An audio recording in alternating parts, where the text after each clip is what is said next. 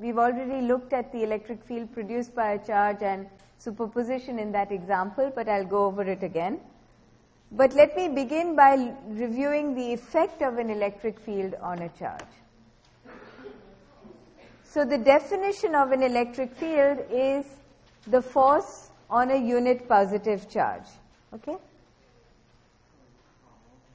So both magnitude and direction are obtained by looking at all the other charges there, and saying, it's the force on a unit positive charge. Units are Newton per Coulomb or volts per meter.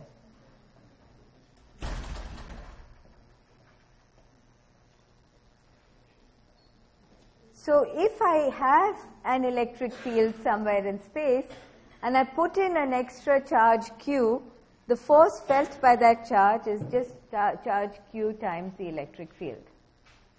So the example we talked about last time at the end of class was what happens if I have a charge placed in a constant electric field.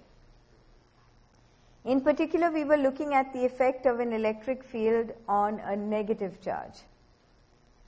Now, if it's the charge times the electric field and the charge is negative, it means the force on the charge is going to be in the opposite direction from that of the electric field. So if I had a positive charge over here, it would feel a force in the same direction as that of the electric field. So this is because there are two types of charges and they are attracted by the opposite type of charge and repelled by the same type of charge. So if you have trouble understanding this, think of what would happen if I were producing an electric field due to a charge.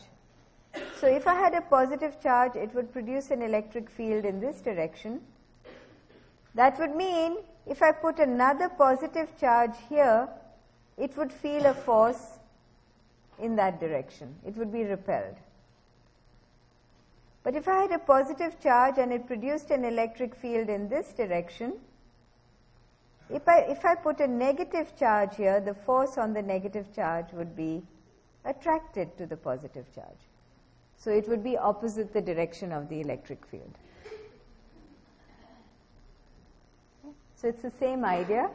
Now what I'm doing in this lower example, what's different from what I've drawn up here, is to say I haven't told you what's produced the electric field. Something has produced the electric field, and all I know is that it's constant everywhere and it points to the right.